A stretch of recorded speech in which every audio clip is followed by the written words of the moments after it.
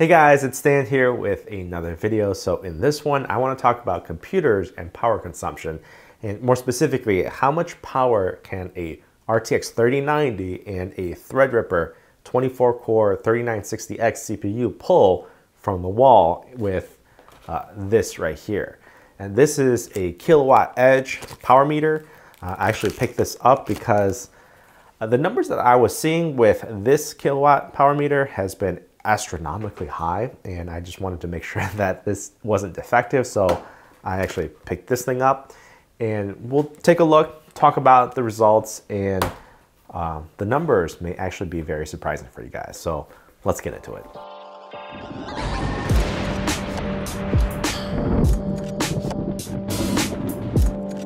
Now, these power meters are relatively inexpensive. You can pick these things up for about $30 or $40 on Amazon, depending on the model that you get. But this specific version, the Edge, it comes in two different pieces here. And what you'll see here is that it's got the cables, so you can have this plugged into the wall, and you'll have a little readout, which I could have on the table so that I don't have to crawl underneath the table to see what the numbers are. So that's kind of nice. Now I can make sure to link this in the description down below for you guys to check out. Now, the reason why I wanted to make this video initially was because of the absurd numbers that I was seeing on this power meter. I was seeing anywhere from 1100 watts to 1200 watts during gaming loads such as Heaven Benchmark or while I was playing Cyberpunk 2077. But then based off of what I was seeing in IQ, during those times, I was seeing anywhere from 600 to 700 watts. So there was just such a big difference. I couldn't explain why I was seeing such high numbers. And that's part of the reason why I ended up buying this device right here, because I wanted another data point to make sure that, or to see if this was really giving me accurate readings or not. So this device right here has the capability for you to enter the price of the electricity. So I think the national average is right around 13 cents or something like that. So you can stick that in here and it will give you your power usage as well as a calculation of how much you're actually spending. Now I've got this all plugged in and the computer is completely off. A little bit more about the system. This is again, a Threadripper system with a Zenith 2 Extreme. It's got a AX1500i, which is a 1500 watt power supply. So it's built for a lot of potential power consumption. It's also got a RTX3090, a couple M.2 SSDs, and a couple pumps and a bunch of fans for water cooling. So aside from the water cooling, you could probably expect this kind of build in a top-end Threadripper or a workstation type computer. So right now, this is currently plugged in, and like I said, and it is drawing about 10 watts of power by just being powered off. So there's a little bit of LEDs or RGB LEDs on the motherboard going on, but I guess this is kind of like phantom power. There is a fan controller, a Quero fan controller up top that is powered on, that's just running in the background. So at 10 watts of just idle off power, it's saying that it's gonna cost about $8 per month of just leaving it off 24/7. And that's actually kind of surprising to me because it's costing $8 just to leave this computer off. Now, what happens if I turn this computer on? Well, initially, right here, you can see that this computer spikes up to about 190 watts during power up. And once we'll let this settle down and get to the desktop, and we'll take another look at how much power this computer consumes at an idle state. All right, now the computer is on, it's booted, it's currently sitting at the desktop, and as you can see, the CPU's kind of calmed down a little bit after the initial boot, and the computer is idling at almost 300 to 330, it's fluctuating a little bit, watts sitting idle. 300 watts for this computer just to be able to be powered on, not even doing anything intensive, that is a lot of power. And I don't know if it's the 3090 or if it's the Threadripper system or just all the fans, because I've got 4 radiators in there with push pulls. That's 4, 8, 32 fans, 33 fans actually. I got a total of 33 fans running at about 500 RPM. So, well, certainly the fans is going to be a part of it, but also the Threadripper CPU sitting at idle, costing about 300 watts of power continuously just idle. So, yeah, that's actually quite a bit. You know, that's surprising. Now, wait until I fire up the 3090 or the CPU, because check this out.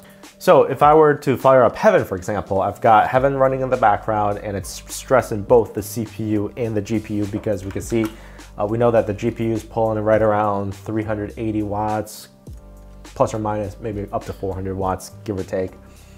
And then the CPU, we've got at least a couple cores maxed out and it's running at 4.27 gigahertz here. Oh, and the CPU is running automatic everything with PBO, because that's how you get the best single threaded performance on the Threadripper systems. On IQ here, we can see that it's saying that power in is 630 watts, power out 600 watts. So it's pushing about 600 watts to the system, both the CPU, GPU. It's pulling about 630 watts. And now if we take a look at the actual power meter here, it's saying that we're pulling in 650 watts. So 650 watts, 630 watts. That's within what, 10% of what the reading is. So the IQ digital input-output readings are pretty accurate based off of compared to what I'm seeing here. Well, running gaming benchmarks, both loading the CPU and the GPU, I'm seeing about 650 some watts. When idle, I'm doing about 300 some watts. So what that means is the CPU really isn't downclocking all that much in terms of voltages and power consumption. So that 300 to 600 delta, that's basically purely from the GPU. Now, escalating this out, it's saying that the cost to actually run this computer, let's say 24/7 for about a month, is right around $37. So $37 just to run this benchmark non-stop, pulling that 600 plus watts or 500 to 600 watts. When you factor it out and you talk about a year's worth of power consumption, that's what, $460. That's almost $500 worth of power just to run it 24/7. Now, granted, you're not running it 24/7, but if you are an avid gamer, for example, you know, you're playing 8 hours a day of gaming, then you're at least running at least a couple $100 worth of electricity in your power bill. So numbers can add up. Now, if I were to just stress the CPU with Cinebench here, and we can see that the GPU really isn't clocking up at all, the power consumption jumps to right around 620. So what this means is, with the GPU in idle, CPU alone, we got about 300 watt increase in power consumption. So what this suggests is that the CPU can pull almost 300 additional watts just by itself. Now, if I were to run Heaven benchmark right on top of running Cinebench here, you can see this is probably the most extreme example, because you're stressing the CPU 100%, and then you're also stressing the GPU 100%. In this situation here, I can see that I'm pulling close to 800 watts. I'm spiking almost close to 900 watts. So if we take a quick look at IQ here, you can see IQ 879 watts.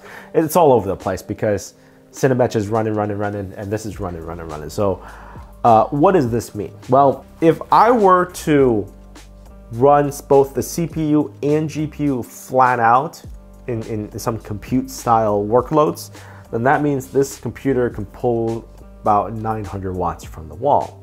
Now, 900 watts, given it's a titanium plus power supply, so about 95% efficiency, you're talking about maybe like 850 watts of actual power delivery. So I've got a 1500 watt power supply, but realistically about 1000 watt power supply, or maybe even an 860, is potentially enough to get by with the constant load.